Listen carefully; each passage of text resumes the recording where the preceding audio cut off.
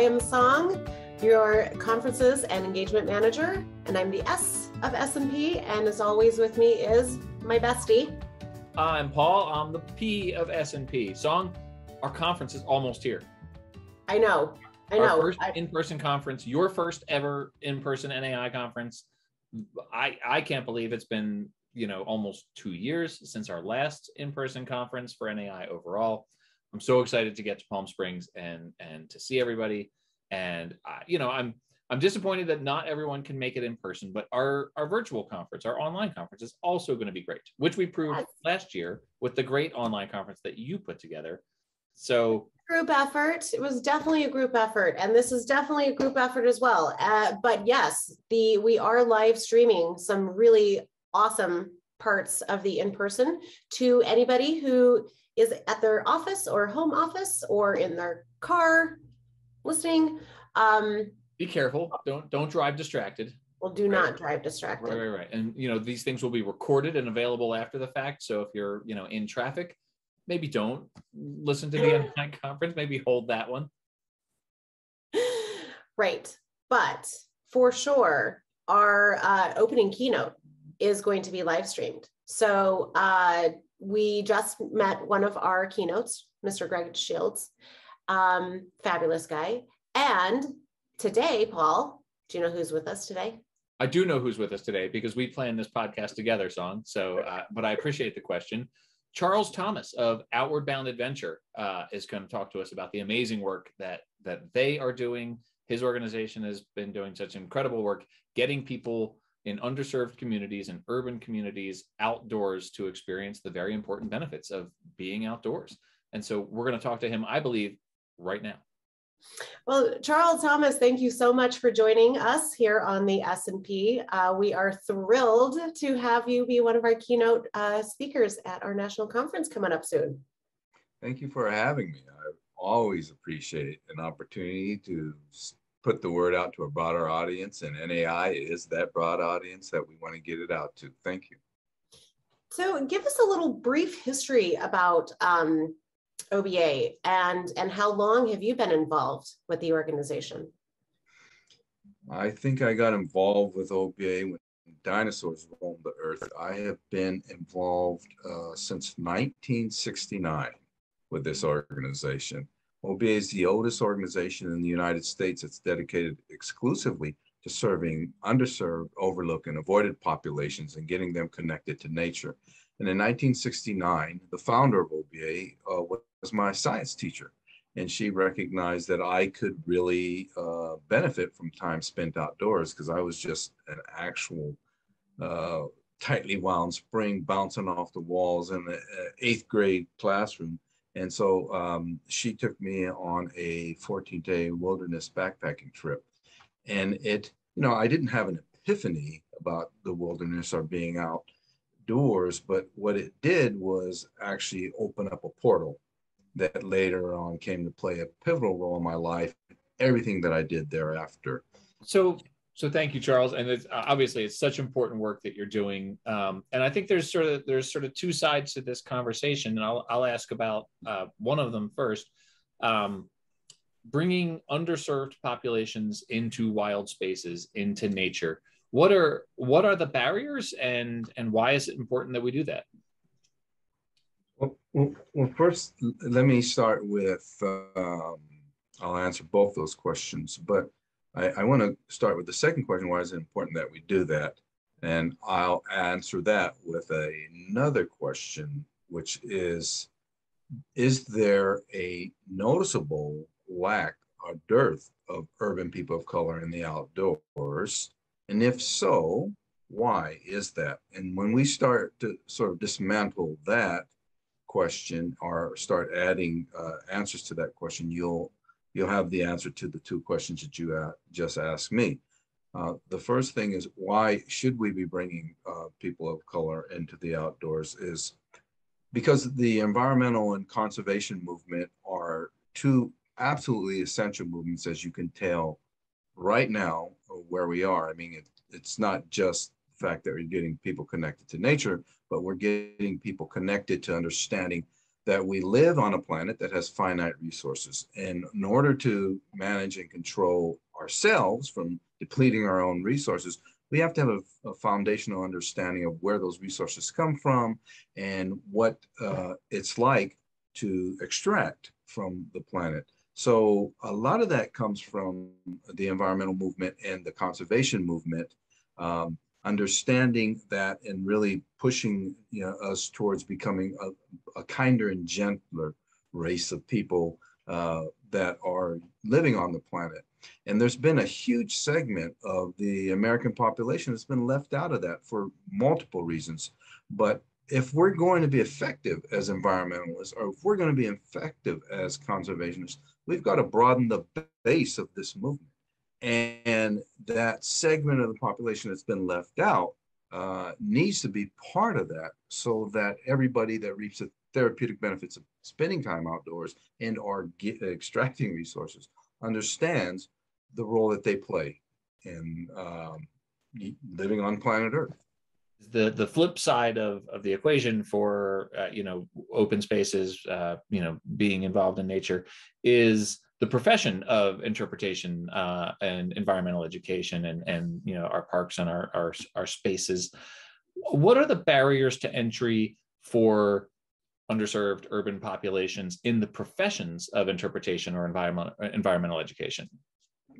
So I don't think that there are nearly as many barriers in the profession now as there are in the structure of making people adequately prepared to enter into the profession. So if you ask your normal or your typical interpreter, or the person that goes into interpretation, they tend to be middle-class whites. They tend to have had some sort of background or contact with being outdoors. They tend to have a broader scope of education and experience and in the outdoors. And so if you look at urban communities of color and low-income populations of color, especially the BIPOC community, the Black Indigenous people of color, they don't have that same type of pedigree. And they don't have that because they have been, as the term goes, they've been marginalized. They don't have the income that it takes sometimes to get out and do those kinds of things. They tend to be concentrated in larger urban areas, and a lot of the trailheads and a lot of the access to the wilderness.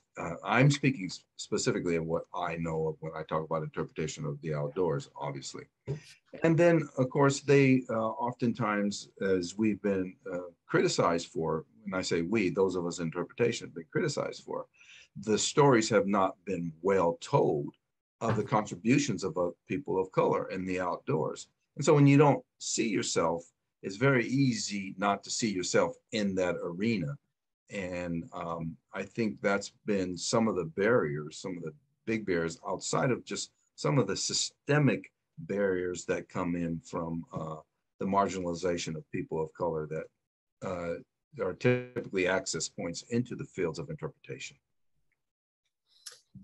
Thanks, Charles. That kind of brings me to another question. Not only do you have your mission at Outward Bound Adventures of bringing people and children, kids, from urban settings into the outdoors, but you also do a lot of Jedi type workshopping.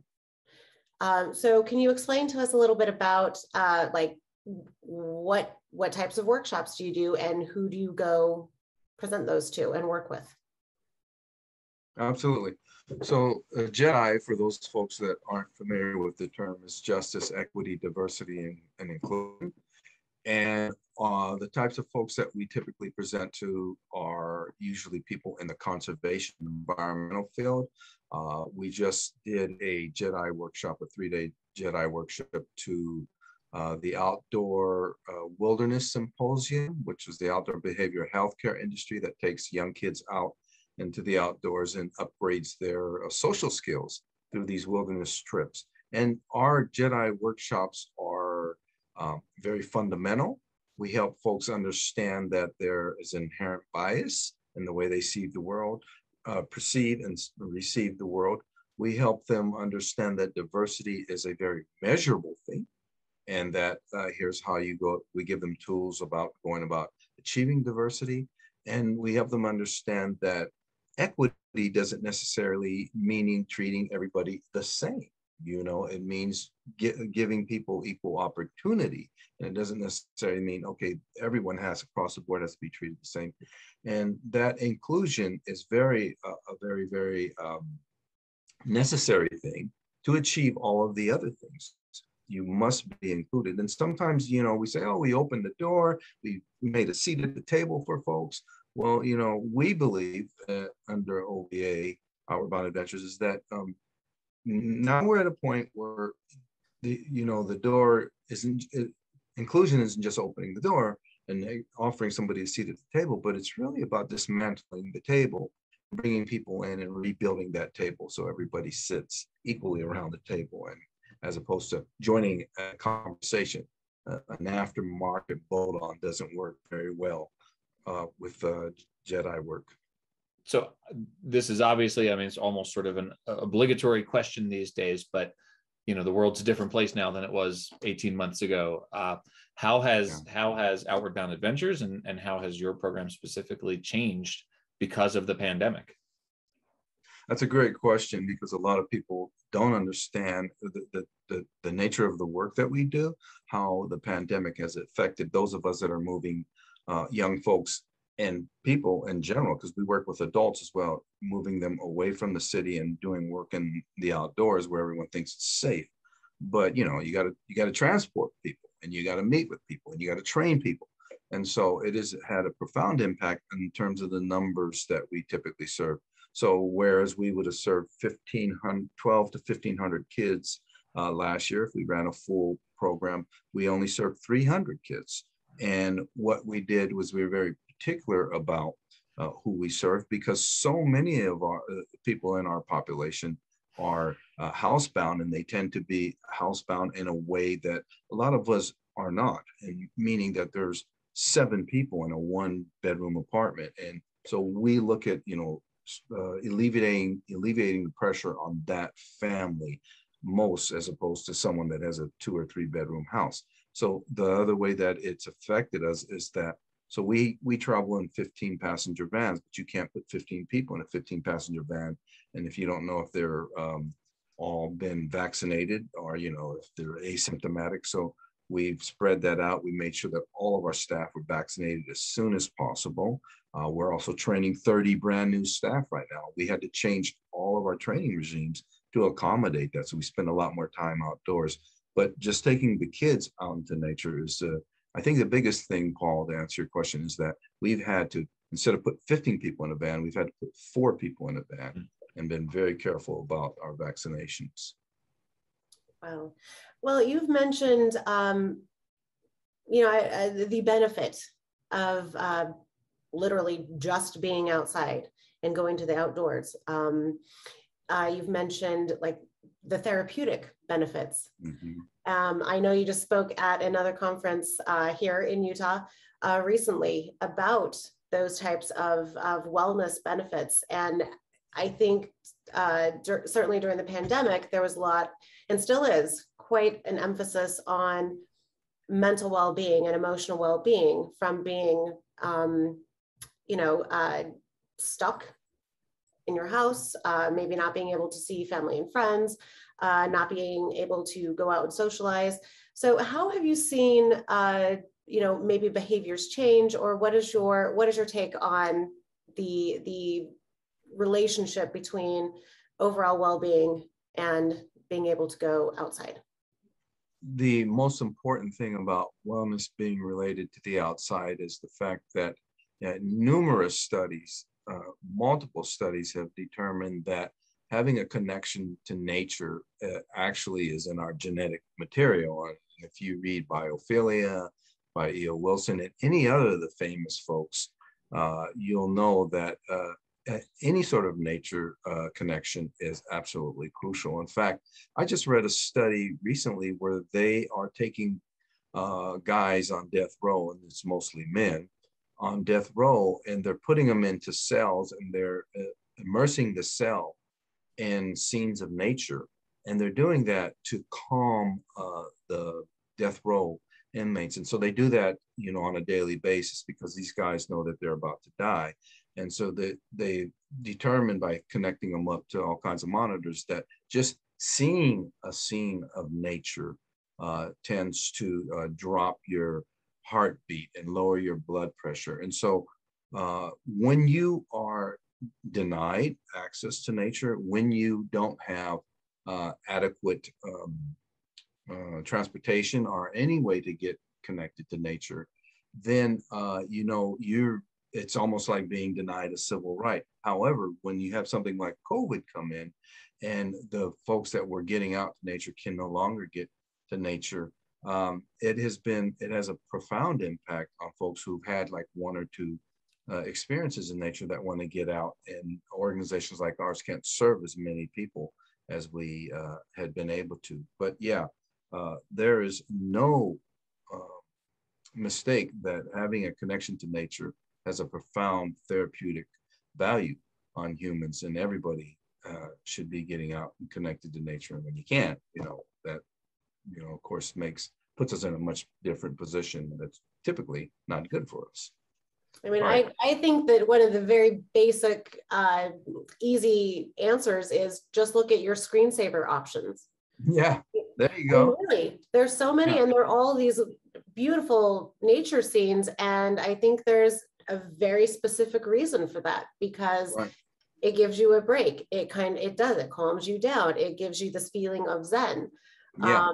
And yeah, so just from a screensaver to actually going outside and being able to participate is incredible. So we just love the work that you're doing, Charles. Thank you. I did a survey in a school in South Central years ago, and I told everybody to put their heads down on the desk and create in their mind a very calming scene and something that makes you feel at peace. And then afterwards, they pulled their heads up from the desk, and I asked each of them, there were about 35 students in the room. I asked each of them to describe the scene. Inevitably, everybody described a scene outdoors that was not in a city. So, and these were middle school kids in South Central LA who hadn't gone out. So, you know, it's in our genetics. So Charles, can you just tell us, because I think people are familiar with Outward Bound, what's the difference between Outward Bound Adventures and Outward Bound? I'm glad you asked that, Paul. So Outward Bound Adventures is obviously a smaller organization because we chose not to go national. Our focus is in underserved communities of color that typically are low income. And we are not so much focused on leadership as we are focused on engaging an audience that historically has been absent from conservation in the environmental field, as well as leadership, because we think that's super critical. But our ultimate objective, our goal, is to make sure that urban people of color have access to the environmental arena and careers in conservation. Outward Bound is really focusing on developing leadership skills in an outdoor venue. While some of our pedagogy is somewhat the same, our populations and our end product is very different. Well, Charles, we are so thrilled that, again, that you're going to be joining us in Palm Springs, and we can't wait for, Palm Springs. I'm gesturing to Palm Springs. AKA Paul's office, obviously, is in Palm Springs since May. I'm in a helicopter over Palm Springs right now. So all right. And we're very much looking forward to diving a little deeper and being able to get some takeaways for how we as individuals, or we as in our organization, either as an association or just wherever people might be employed, to become a little more inclusive and to really take home some of these best practices. So I can't wait. Such an important conversation, and all of our in-person participants will be there to enjoy it. And then obviously we'll be streaming the keynote live to our virtual participants as well. So every participant gets to come hear this really important topic of conversation. So Charles, thank you so much for your time right now and for joining us in Palm Springs, live and in person. All right, I look forward to working with you folks and really am excited about being able to give some folks some takeaway tools to work on their organizations and themselves. Thank you so much for your time. All right, well, Paul, we've got work to do. We've got, conference to plan. So, I mean, I'm just going to play the Europe song from now until we see each other at conference. Final countdown. Da, da, da, da. Da, da, da, da. All I can think of when I hear that song anymore is Joe Bluth doing a magic show in Arrested Development. So, I know, this is why you and I actually are friends. One of the many. That's true. So we've got work to do, Paul. So we're going to say goodbye for this episode, but super excited. Keynotes are going to be great. Concurrent sessions are going to be amazing. The online concurrent sessions, equally amazing. So no matter where you are, come join us in Palm Springs or join us online for the national conference. You can still register. You got plenty of time for the online conference. Can I say something important about the online sessions? Okay. With the exceptions of the keynotes, the online conference is online only conference, and it is for our online participants. It's not just a second-rate version of the live conference. It is actual explicitly for our online participants. Yes, and all of these sessions online will live there on demand for 3 months after the conference. So you can watch them in between your holiday binge watching. And not while you're driving. Not while you're driving. All right, we got to go, Paul. Okay, we got work to do. See you, everybody.